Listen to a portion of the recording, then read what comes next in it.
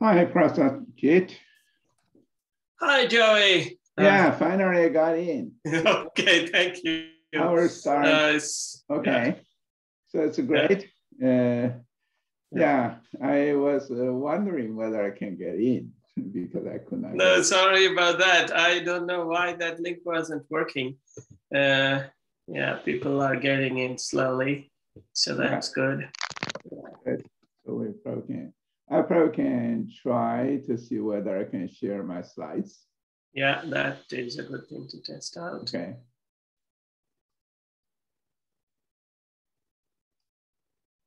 Yeah, we can see your screen. Okay, that's great. So then everything is fine. I don't have very fancy, you know, like those simulations. So it's just a typical one. So it should work. Yeah, then we are all set. I'll give it a minute or so and then we will start. Sure, that's good. Yeah, I was originally wondering whether it's Monday or Wednesday. Sorry. Yeah, that's good because once you send me a reminder, so I know it's today. Yeah. Yeah, next time I'll send a reminder 2-3 days ago. Yeah, that's good. I think it's as long as 2 hours ago, it should be good enough. Yeah, that's good. Thanks. Yeah. All right. I guess we will get started. So thank you, everyone, for coming to this talk. It's the second of our distinguished lecture talks, and I am delighted to have Professor Jiawei Han here to talk about his work on exploring the power of taxonomy and embedding in text mining. Dr. Jiawei Han is the Michael Aiken Chair Professor in the Department of Computer Science, University of Illinois at Urbana-Champaign. He received the ACM SIGKDD Innovation Award in 2004, IEEE Computer Society Technical Achievement Award in 2005, IEEE Computer Society W. Wallace McDowell Award 2009, and Japan's Funai Achievement Award 2018. He is a fellow of the ACM and a fellow of the IEEE, and he has served as the Director of Information Network Academic Research Center, INARC, from 2009 to 2016, supported by the Network Science Collaborative Technology Alliance NS-CTA program of the US Army Research Lab, and co-director of KnowEnG, a Center of Excellence in Big Data Computing, 2014 to 2019, founded by the NIH Big Data to Knowledge BD2K initiative. So that's the formal bio, but informally, Dr. Han has written the book on data mining that I have used in my course. I have known his work and his students' work for over 15 years now. He's one of the most well-cited computer scientists. And without further ado, I will hand it over to Dr. Han. Thank you for coming to this talk, and we look forward to your talk on exploring the power of taxonomy and embedding in text mining. Dr. Han. Yeah, thanks. Good morning, everyone. Yeah, thanks for Professor Mitra's very nice introduction. So it's my great pleasure to give a talk at Penn State.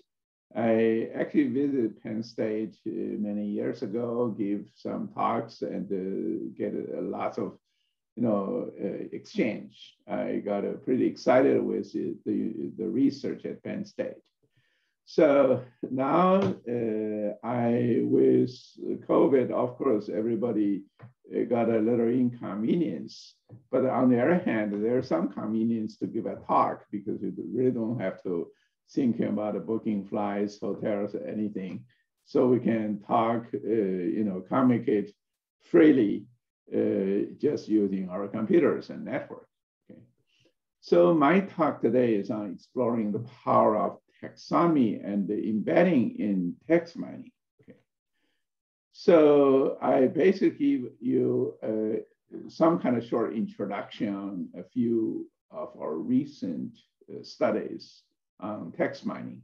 We feel pretty excited, and I just want to have some exchange with you to see whether you would be interested in those new methods on text mining. Okay. So I've been working on data mining for many years. However, if you really study the majority part of the data, actually over 80% of our data is in some kind of a text forms, like either natural language or social media. The major characteristics is they are unstructured, they are dynamic, they are very high dimensional. Okay. So the problem is with such high dimensional data, how can we do effective data mining? Okay.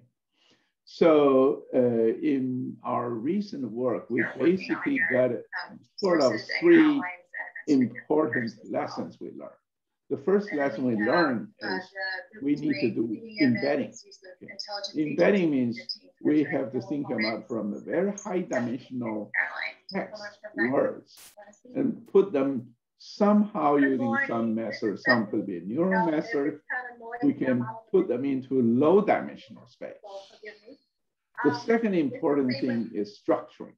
That means how can we turn unstructured text data into some kind of structures, including taxonomy?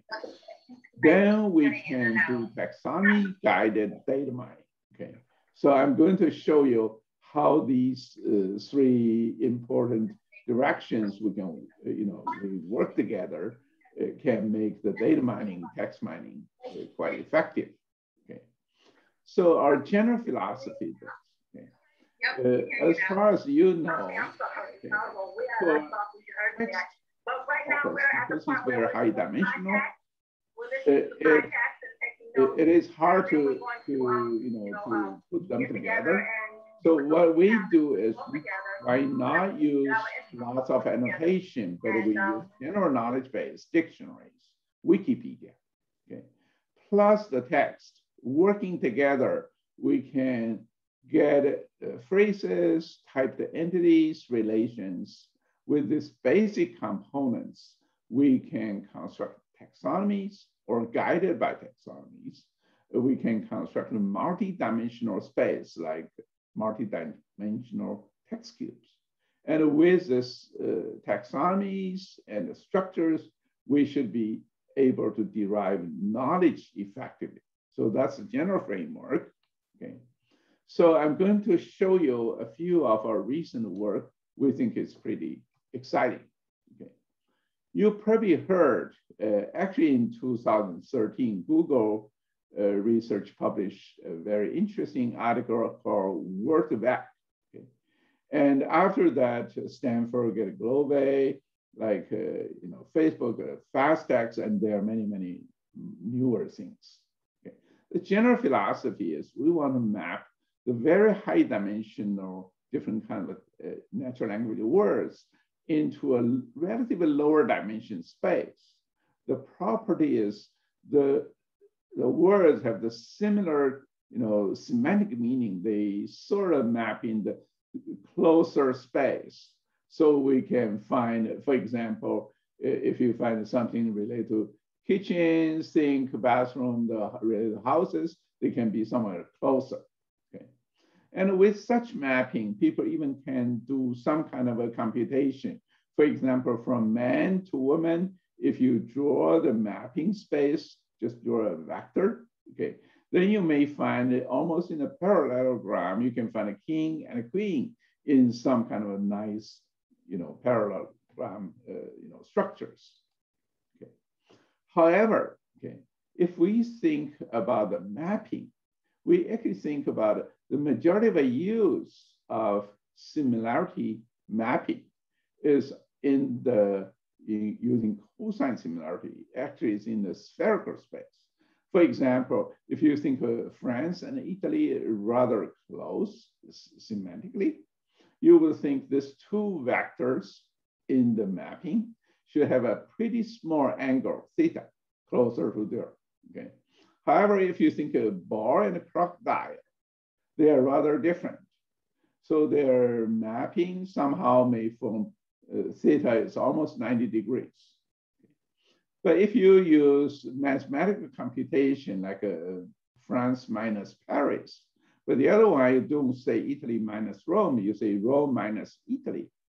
Actually, this vector, computation, you almost get -1. That means their similarity, the theta angle is almost close to 180 degrees. That means when we compute the word similarity, we're using cosine similarity mapping in the spherical space. However, when we compute, like a Wörterwerk or Glove or something, we actually all map them into Euclidean space for matrix computation. There's some kind of mismatch. Okay. Another thing we can see, the recent studies, you look at the words, you always just look at the plus minus k, the small k, like plus minus 5, okay? You want to use, for example, you based on this text, you say harmful, you want to figure out the meaning of harmful. What you do is you look at the surrounding words plus minus 5. However, if you look at this plus minus 5 of these surrounding words, there's almost nothing to explain what is harmful. However, if you look at it further, you actually will find alarm, taunting, shot, danger, rob. Those things actually somehow closer to harmful. That means if we just look at plus minus k only, it's just too narrow window. We probably want to look at a bigger window, for example, a short documents, a paragraph, okay? So to that extent, we are looking at, the word in D. D is a document or a paragraph, okay? So we need both. That means if we want to think about anything we want to see, when we do the mapping, we need a spherical space. We need both local and a global mapping, okay? So with this idea, I would ignore the details. We, in 2019 in NeurIPS conference, we published a paper called Joint Spherical Embedding. The joint spherical embedding, we abbreviate as JOSE, okay? The JOSE, basically, you probably can see, if you study word similarity, you get a Wörterwerk, Glove, fast text, or even recent BERT, or use Poincaré embedding for hyperbolic space. But you may find the word similarity-wise, actually the spherical embedding capture the better semantics, okay? And not only that, you look at the computation power. Actually, this JOSE, the computing spherical embedding, actually is pretty efficient, okay? It's a almost similar cost as Wörterwerk. However, you give the power. I can show you the power, like, for example, you want to decompose, phrase these acronyms. For example, what's the meaning of CMU or UIC or PSU? So you just look at very local text. That means if you set up our lambda into 0 means you only look at the local one, you won't find a good hint on what should be CMU. However, if you look at the global context, the Carnegie Mellon, Pittsburgh actually come out. Okay. Even you look at the antonyms. Okay. For example, you look at the good versus bad. If you just look at the local context, actually good versus bad could be mapped into rather similar closer space. However, you look at the global context, you find a good versus bad, it could be pretty far apart. Okay. So that's the advantage. That's one thing you have to re-examine text embedding in the spherical space.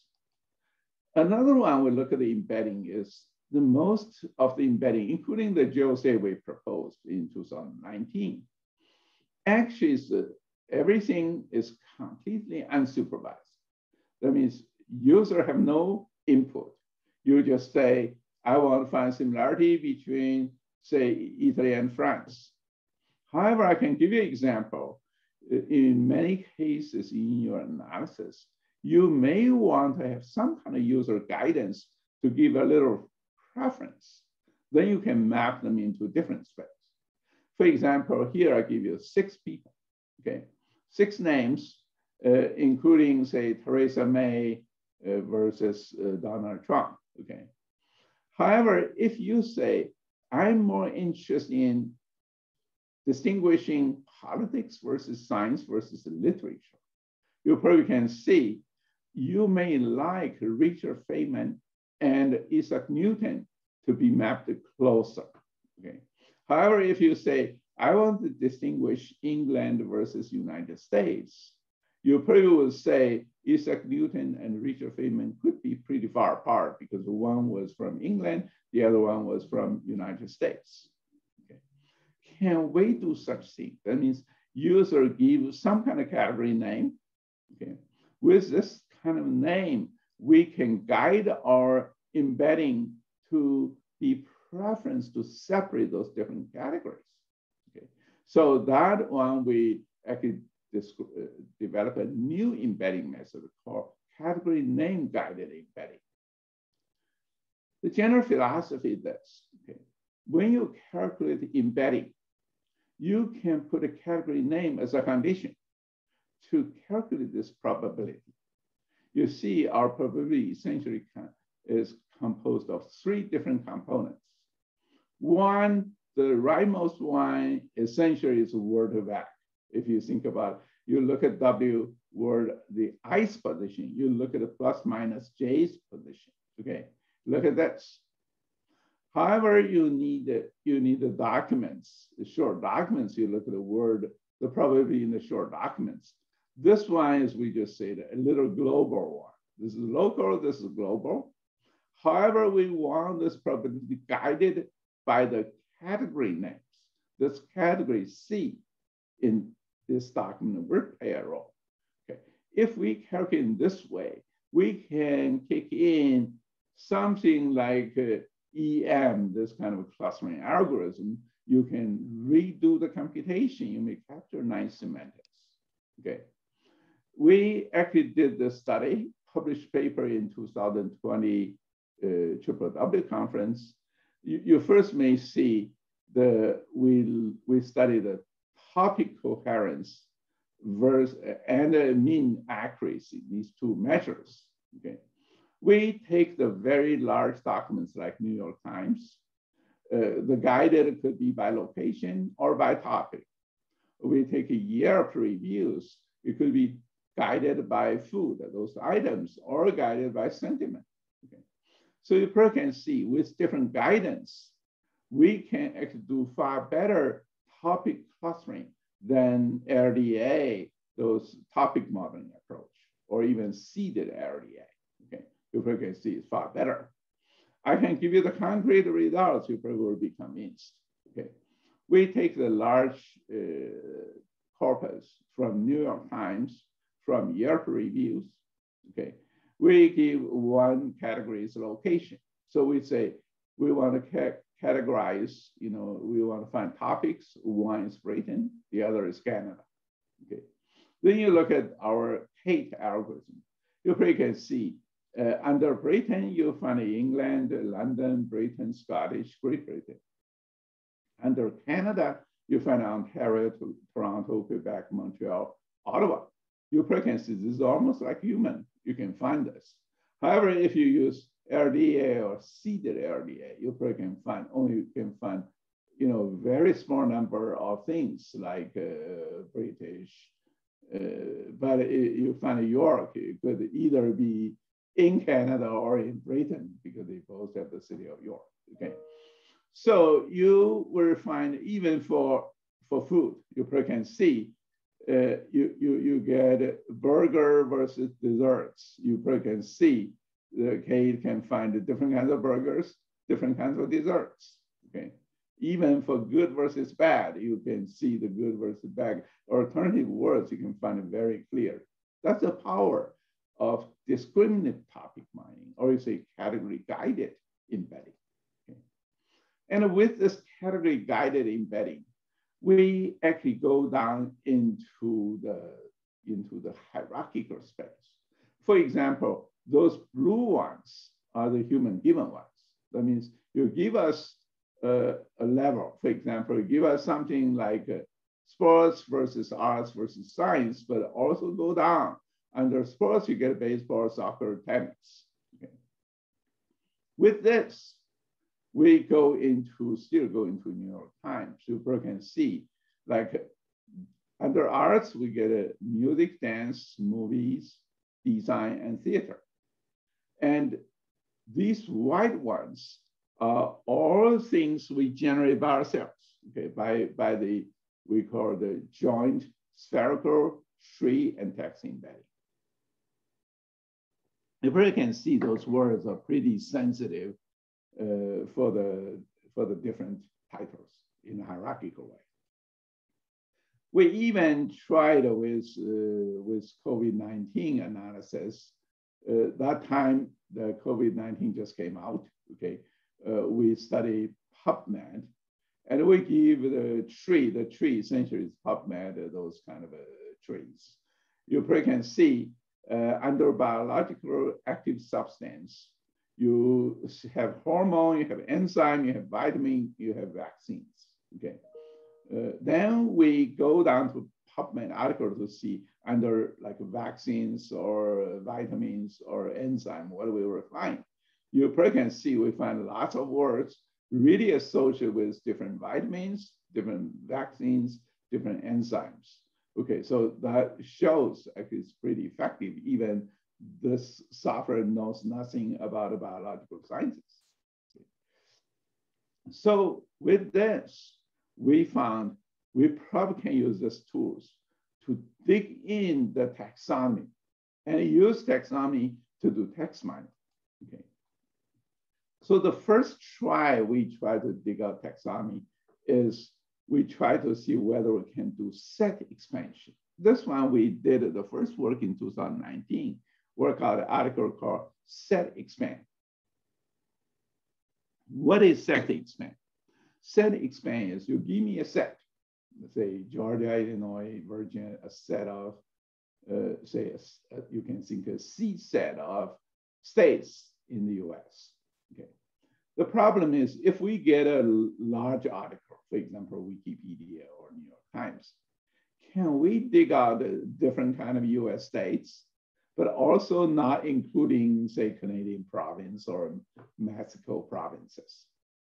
So the trick, what we did was this. We look at the skip grants, the context features, okay? The context feature, you probably can see there are some context feature we can automatically dig out from the large corpus. Okay? But the problem is these context feature, sometimes it works, sometimes it's too noisy. Without human intervene, how can we figure out those noises? Okay. So the problem we got is, what we did is we take those contexts, we partition them into multiple, context feature set. Okay. With this multiple context feature set, we actually can derive lots of candidates based on similar context, other names like California, Arizona, they may have these contexts. The problem is such contexts sometimes may introduce noises. Without a human training, you only give me 3 seats, Georgia, Illinois, and Virginia. How can we, without ambiguity, to derive the high quality ones? Okay. So what we developed a method called, rank ensemble. What is rank ensemble? Is we partition them into different sets. Okay. For each set, we derive a few ranked expansions. Okay. But we do not trust any one of them fully, but we trust their ensemble.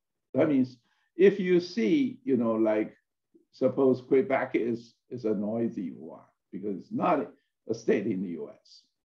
However, this one derived this, but how about the other ones? If the other ones do not support such derivation, but they may support, say, California, Arizona as US states, then likely Arizona and California will be ranked higher. So we use this rank ensemble to get collective votes. We can automatically retain the high quality ones, and these high quality ones will be feedback as a new seeds. We can keep doing this in the iterative way. And with computer, you can do it really fast. You can derive, high quality ones. Okay. The problem is, if we take Illinois, Georgia, Virginia as the initial seeds, the first several we derived actually are very high quality. But with gradual expansion, you introduce noise. For example, if you derive something like Chicago, but once you derive Chicago will drag, say, Atlanta, Richmond also in, then you will get a lot of messy ones. Okay. The problem is, can we automatically, without human intervene, just based on statistics, you can exclude something. Okay.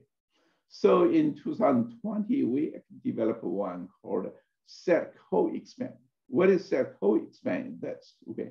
We know with the gradual expansion, it's unavoidable. You grab the nearby things, like you grab cities or you grab country names down into US states.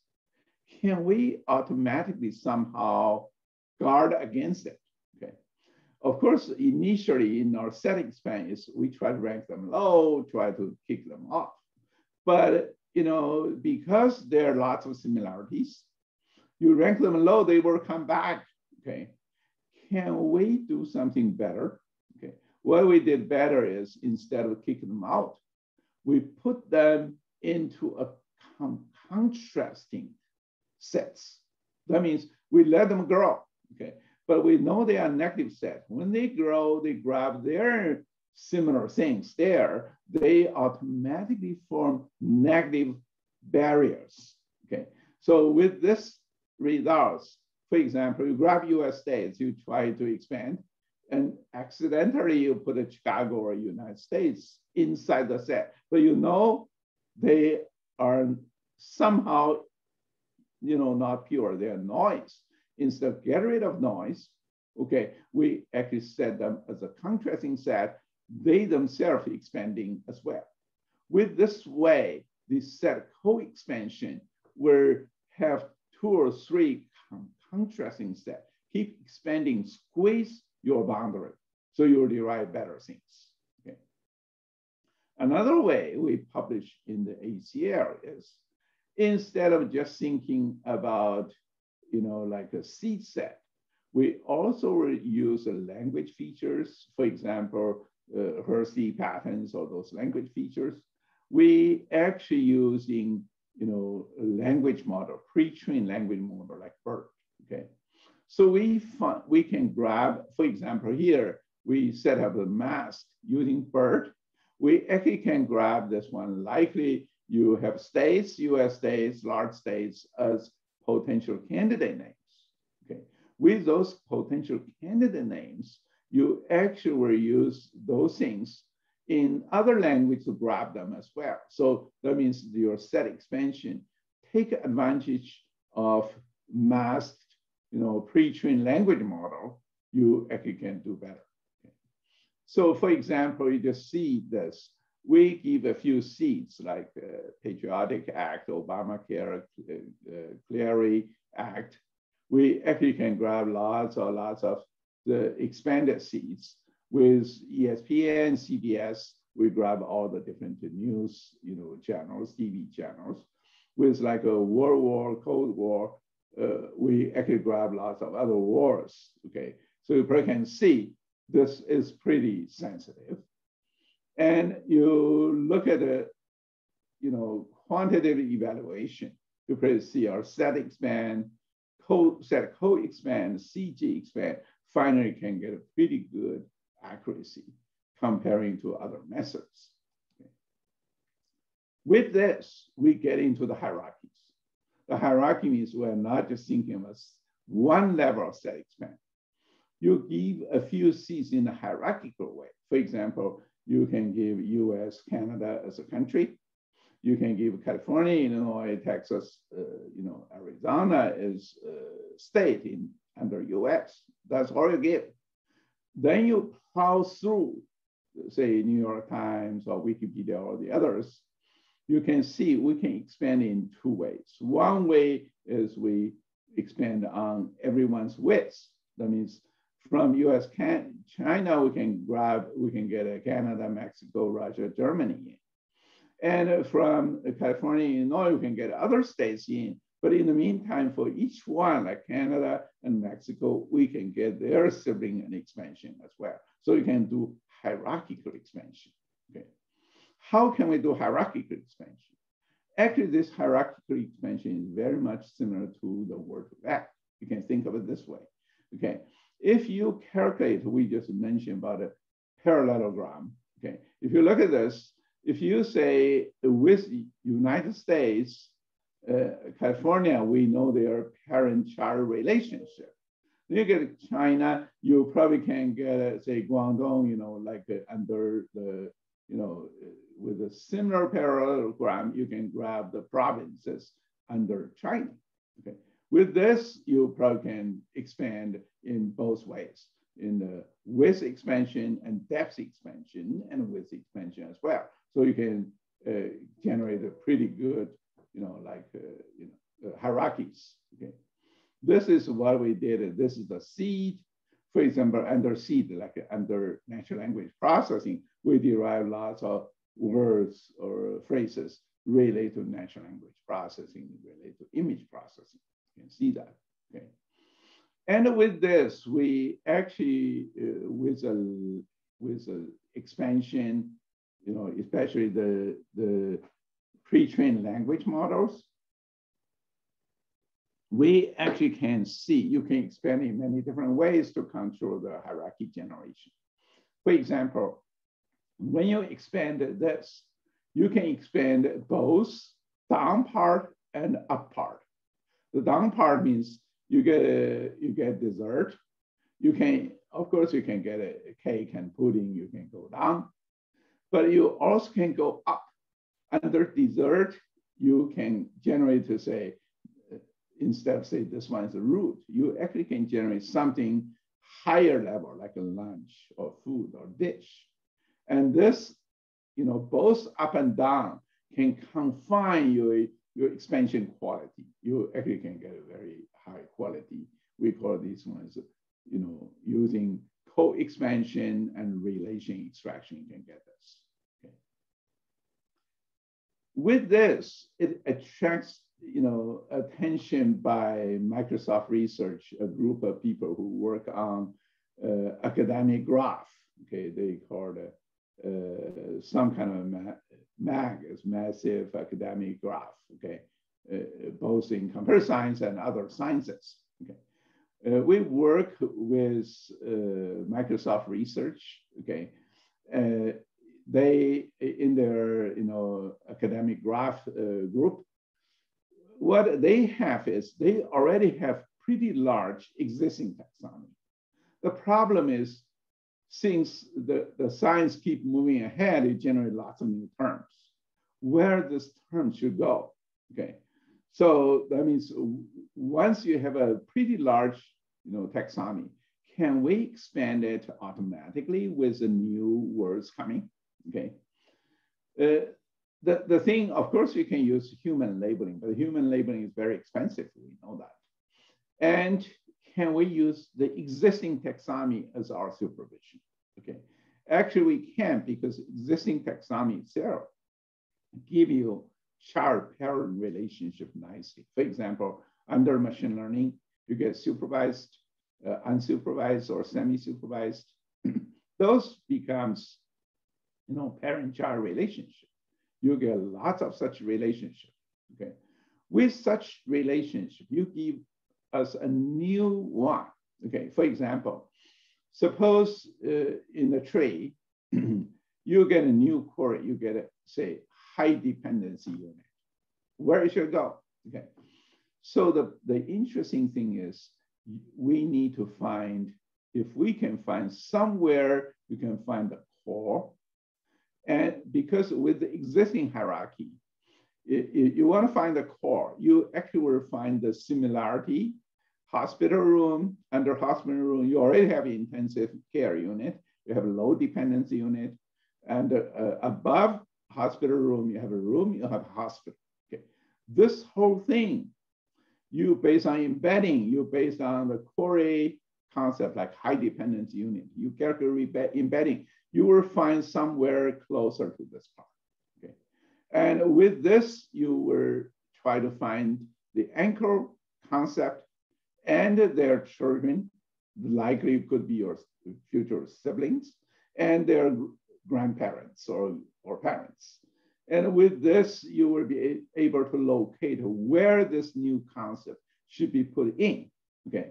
So with this way, with embedding with existing supervision, with existing taxonomy, you will be able to do a lot of good things. Okay.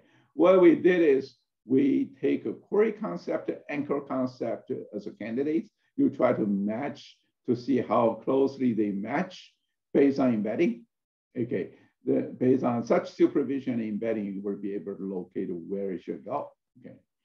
And we actually tried with this method. Of course, the detailed one is in the paper, but you can see is we actually can get the true ones very high. Of course, sometimes you do have a few, just because likely with such a large, like tens of thousands concept in the hierarchy, sometimes you may not give a very, very right prediction. For example, we get a new one, say email hacking. Okay, if you look at the prediction we get like a hacker, we get internet privacy, but actually the true parent is computer security. You probably can see there, of course, you get something wrong, but it's reasonable. Okay, you can see we checked it, we get a pretty high accuracy, but comparing to the existing taxonomy, you have 24,000 existing nodes. Sometimes you may misplace it, okay? But if it's not too bad, okay, you with human intervene, checking, you actually can save lots of work for human, okay? So we actually calculate their accuracy as well, okay? And with this, we actually got into whether if we get a document, whether we can put in the taxonomy in the right place, okay? That one means the document text classification. You probably know majority of text classification is you give lots of labels, lots of training set, then you use conditional random field or some kind of typical method. Of course, even with neural networks coming in, people are using lots of training set, ask a bird or some pre-trained large language model to do it. Okay. The problem is the training is very expensive. Can we use very minimal training? We call weakly supervised. How weak it should be? For example, okay, one scenario is you only give the category name, say politics, sports, technology. Or you can give a set of keywords like this. Or you can give a small set of labor documents. Weakly means you give really, really small. Okay, how small it is? If you say use labor only, that means you only give the labor names. or use a class-rated keywords. Each one only gives 3 to 3, 4, like those kind of keywords, or 3 to 5, labor documents. We first developed a method in 2018 and 2019. Is we take these weakly supervised methods, we work out a text generation, try to generate something. If you know there's a politics and sports technology, you try to generate words very similar to that. Then you generate the pseudo documents, you put them into deep neural network methods, you train them, you get right model, you get pretty high classification accuracy. However, we found that this is still not enough. Okay, I'll probably give you one typical example. You probably see why it is not enough. Okay, for example, you want to, distinguish, say, sports versus business versus politics versus something, history or something. But if you look at these 2 examples, 2 sentences, okay, they both have the word sports. But the first one, the sports, is really our common sports, because you look at surrounding words, you get baseball, football, basketball, hockey, okay? But if you look at the second one, say Samsung's new mobile phone sports built-in hard disk and 15 times more data or something. But if you look at the sports, you probably found this one has nothing to do with the typical sports. But how can machine automatically identify this? Okay. The interesting thing is with a recently pre-trained language model like BERT, you mask the sports. They will tell you some truths. Okay. You mask the sports, you run BERT, they will give you the candidates like sports, baseball, handball. Okay. But if mask the sports here in this context, they will give you has or features or includes. That means this sports actually is a fancy word to say has those features. Okay, so they are different. Using pre-trained language model, you can do a lot of good. So what we did is we take the embedding, we take pre-trained language model, then we plow through, we use the labor data only. That means if you want to classify the text, politics versus sports versus business versus technology, you only give these labor names. Okay. Then with massive data, they're going to automatically generate lots of very good candidates. With such candidates, you can do high quality text classification. Okay. So you probably can see what our performance. Our very weak supervision means we only use those category names. Okay.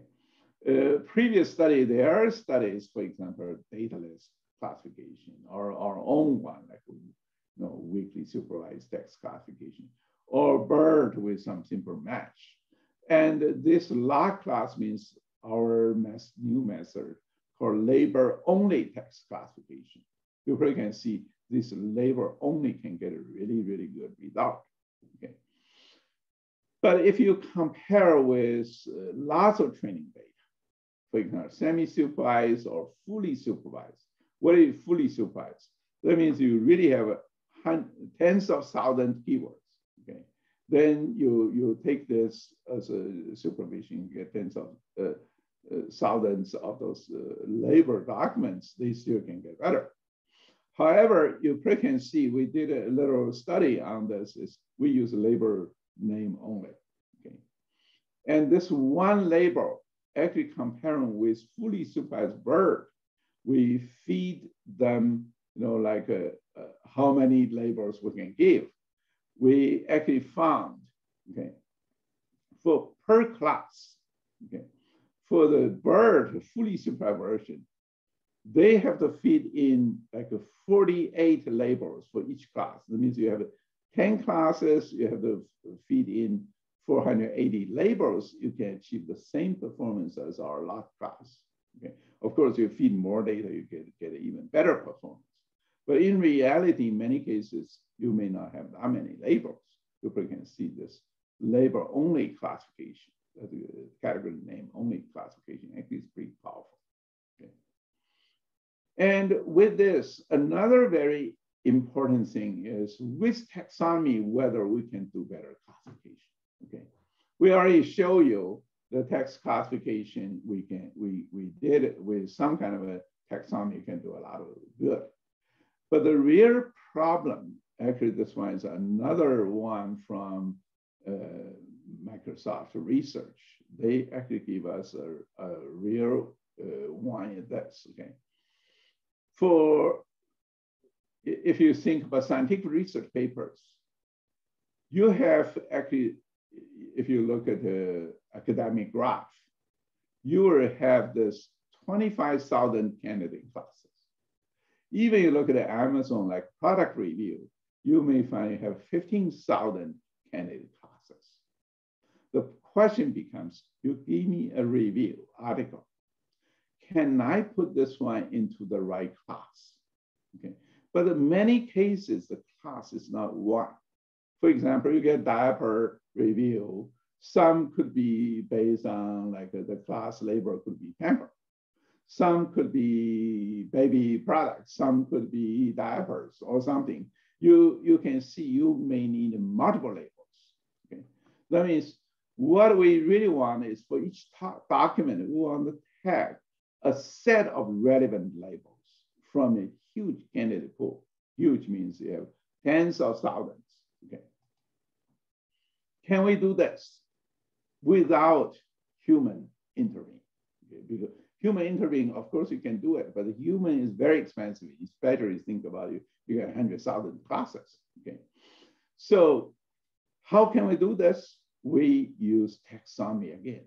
Okay. With taxonomy, if we give a document, we take the existing taxonomy, can we put the documents into the right label and also grab the surrounding one? For example, suppose you get a core class, you say this one is rank SVM, okay?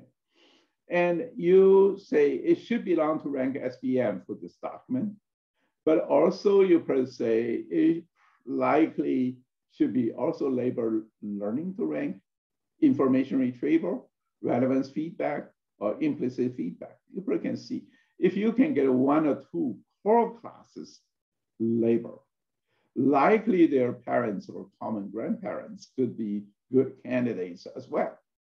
If we can do that, we can label, give multiple class labels for a document, even your class space is tens of thousands. Okay. Can we do this? Okay. We develop a method. The method just published in this year's NACO, North America ACL. Okay.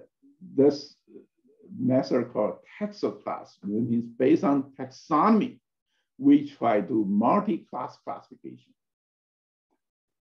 How can we do it? What we are doing is we take advantage of this taxonomy. Instead of thinking about you randomly take this one and say there are 25,000 labels, I try to find which one is a closer match. Actually, what we do is we go from the top down. Okay, how can we go top down? That means you are thinking at the very beginning, at the top level under computer science, you probably see instead of there are hundreds, thousands of labels, you probably only have 10 labels. Okay, for this 10 labels, you likely can say, oh, this one may be either information retriever or data mining. You probably can identify one or two good labels. You say, I'm pretty sure under this one. Then you look at their children, then look at their children's children. Every time you do classification in this way, okay, then you may be able to find good core classes. Okay, so what you can see is this. Okay, we take this document, we start from top down. Okay, top down means at the very beginning you don't really have many candidates at the top level. Try to identify one or two really high level, of course, based on measure. For example, if you say this information retrieval is 0.7 confidence, the other one is very scattered, you can just say likely it's just the information retrieval.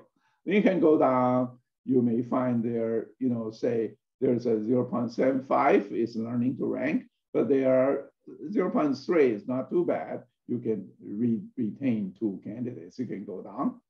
Then once you can find something matched really high, for example, this document you match really high is SVM rank.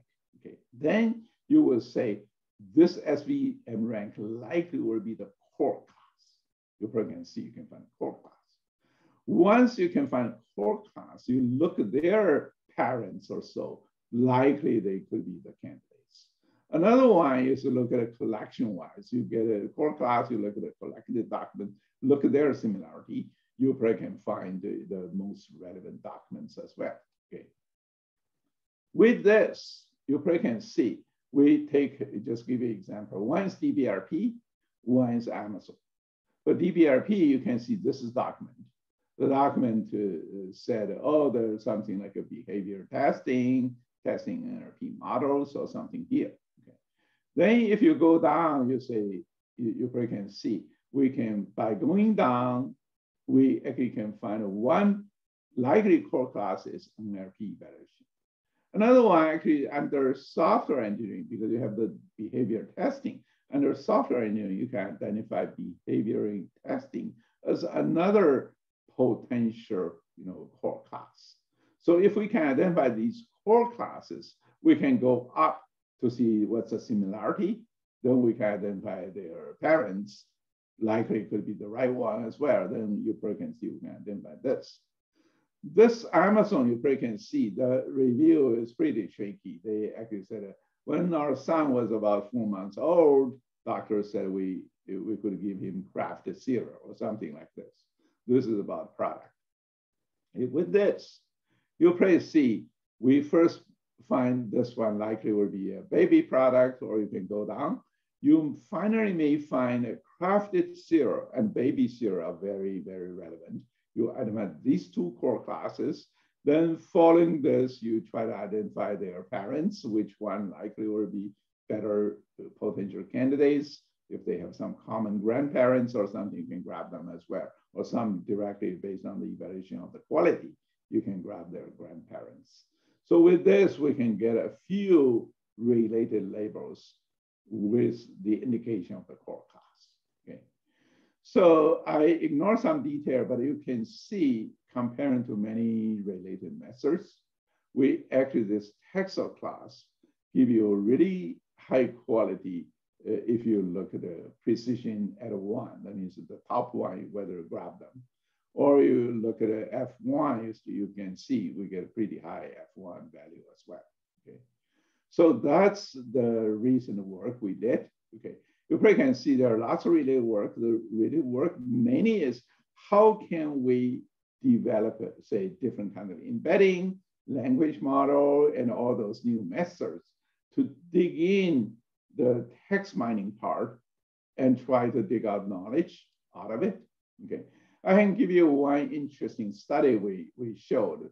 We actually did some on the Ukraine-Russia conflicts with a very large corpus. This one is in 2019, the Hong Kong protests. We did this text analysis. What we did was we only give very small number of seats. It's like a text, category guided, but some category is a little too vague. For example, you can see the category on economic or information. Information is two big words. Infrastructure is two big words. We actually give 3 seats for each one. For example, infrastructure, we give Hong Kong University Transportation International Airport. So with this, we plow through this Hong Kong protest corpus. We actually, you can see, you find something pretty interesting. For example, under police, you actually find lots of the police using water cannon, pepper spray, petrol bomb, or bean bombs, or tear gas, to deal with the protesters. So you can see this.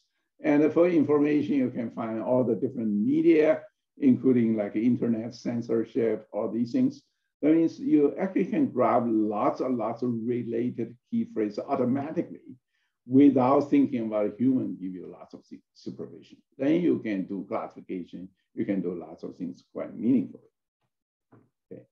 So you probably see our roadmap essentially is we promote with massive text corpus, big data, majority actually contain natural language text. Instead of thinking about lots of supervision annotation, we essentially heavily rely on large knowledge base like a Wikipedia. Then we kick in like phrase mining, entity relationship extraction. Then we construct taxonomy, doing classification in a multidimensional way. Then we move towards automated knowledge mining by mining structures we got from the massive text. Okay. So with those studies, you can see I started with data mining the textbook, and we gradually moved on to link mining, to mining heterogeneous information networks, mining latent entity structures. That was done before 2015, okay?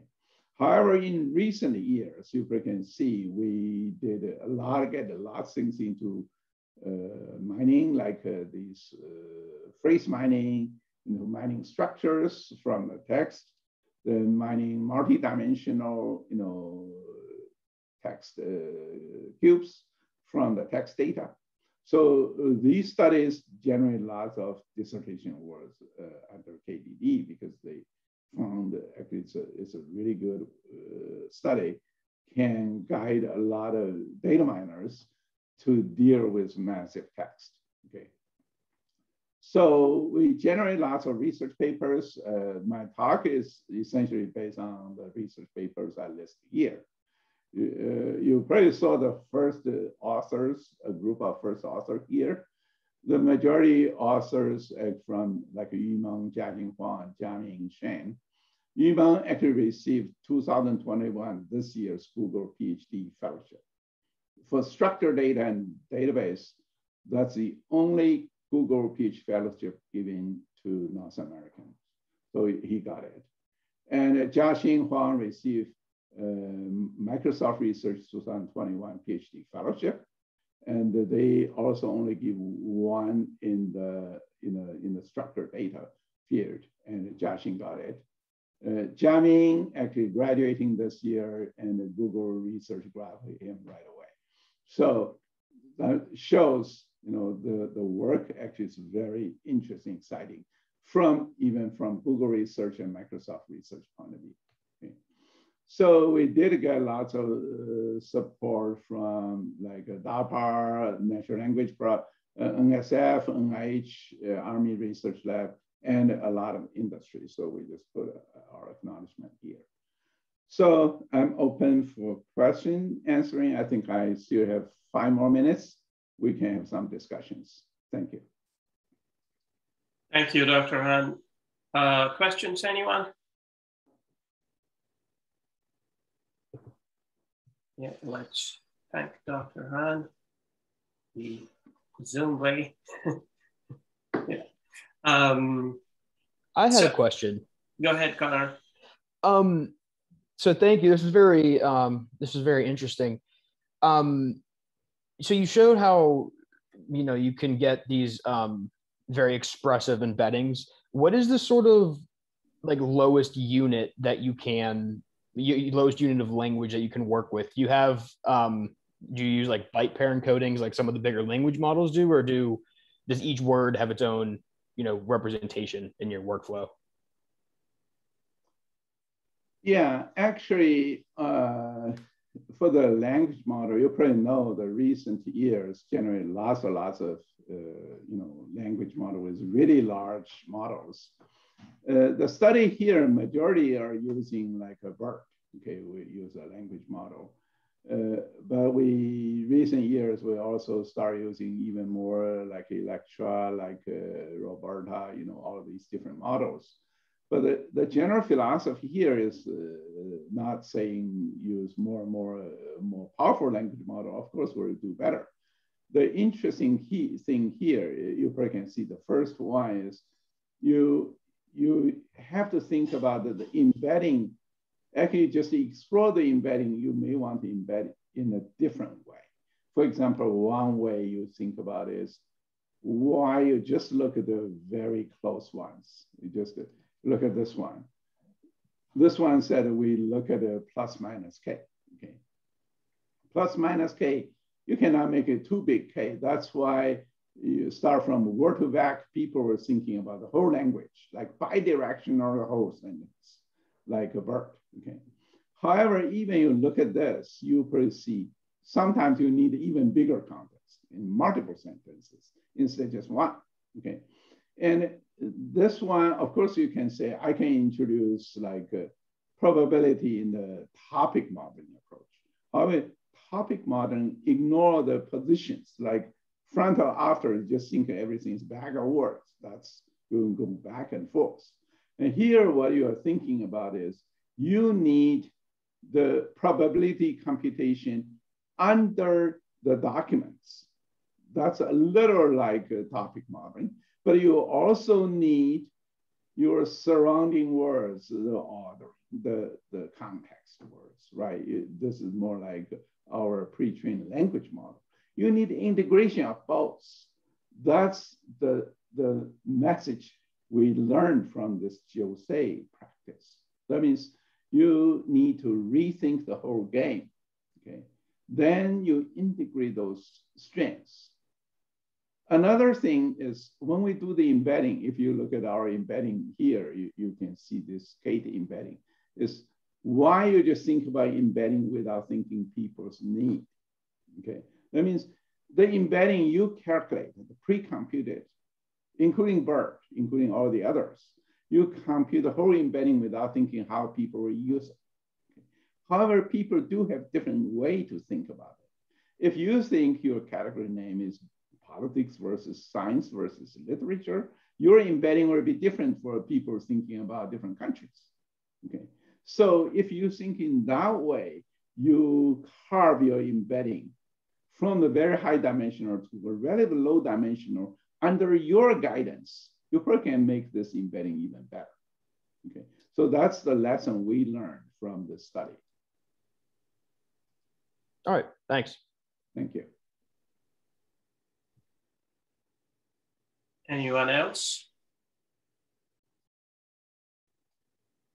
So I'll ask one. So there has been work on knowledge graphs and then embedding knowledge graphs and using knowledge graphs with BERT. And I mean, Google also uses serious knowledge graphs and so on. So how does this work sort of is related to that? And are there differences in philosophy that those works versus yours are?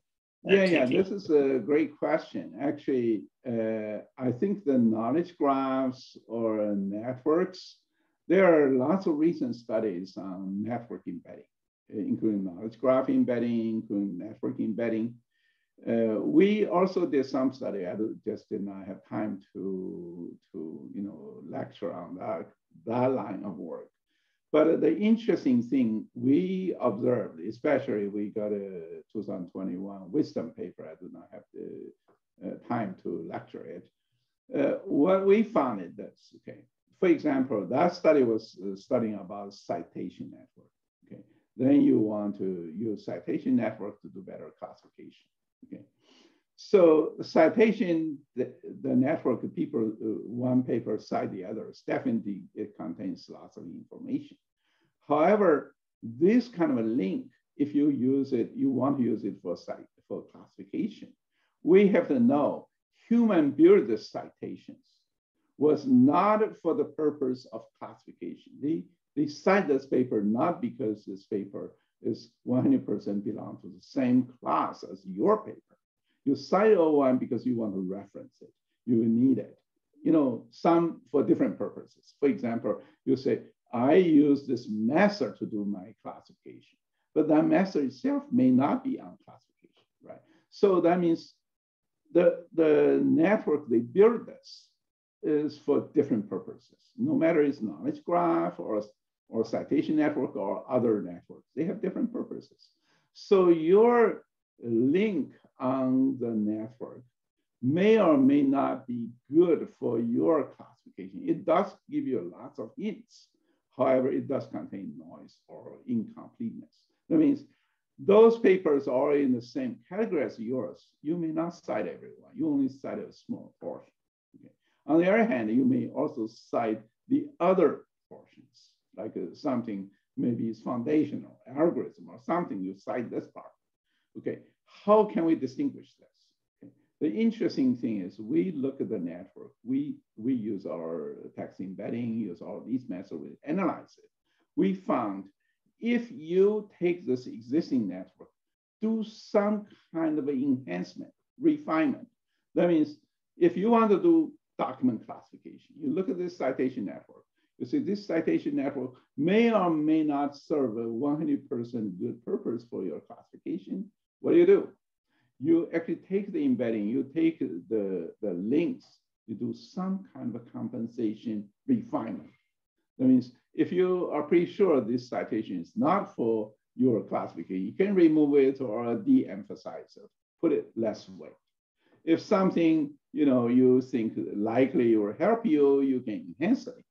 With this adjustment of your network, we call refinement of your network, then you use, say, graph neural network model or something. You can derive better or sometimes far better results.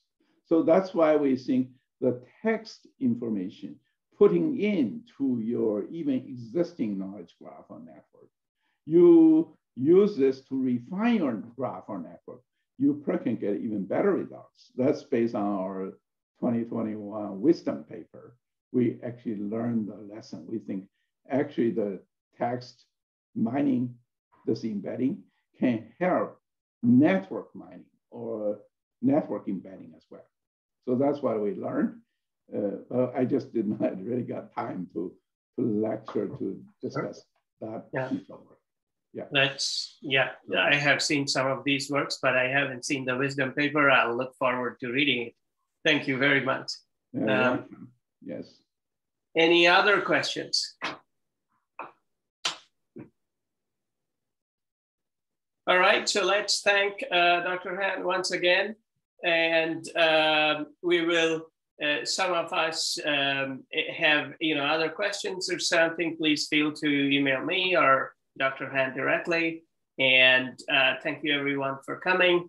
And thanks again, Dr. Han. It was a great talk and I thoroughly enjoyed it. I'm sure everyone else did. Thanks. Yeah, it's my pleasure. Okay, thanks for your invitation. Okay, that's good. So we'll see each other after this pandemic. We probably will meet in the conferences, right? Right. Okay. Most possibly in a conference or Bye. Thanks. Bye. Bye.